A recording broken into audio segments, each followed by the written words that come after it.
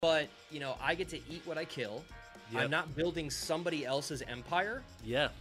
And part of this whole thing for me was I went through this death phase, okay, Yep.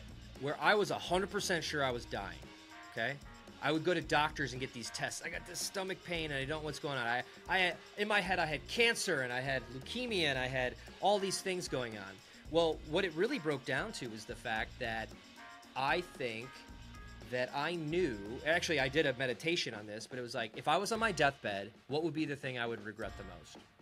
And the thing that I came to in that deathbed scenario was that I never really gave it a shot to see if I could do my own thing. And that was it. It wasn't that I hadn't traveled, you know, or been married or any of these other things or found love or any. It was the fact that if I was on my deathbed right now and somebody said, what do you wish you would have done?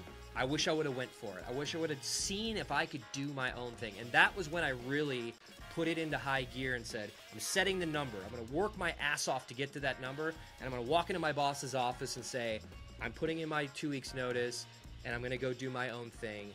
And even if I fail, and even if you fail, I can always go get another job. Yeah.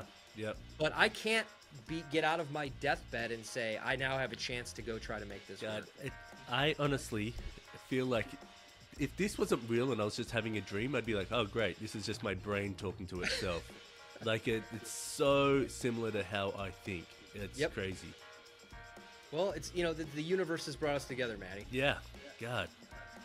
Killing it. You are. Who is your go-to person? Oh, by far my wife. Oh, okay.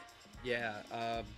You know, I talk to so many people that are in like these, I don't even know, like business relationship marriages.